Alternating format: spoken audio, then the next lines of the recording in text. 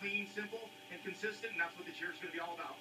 Last year, exactly to that point, 4 wins, 10 podiums for you. Consistency was definitely the key. Do you change up your strategy whatsoever for 2014?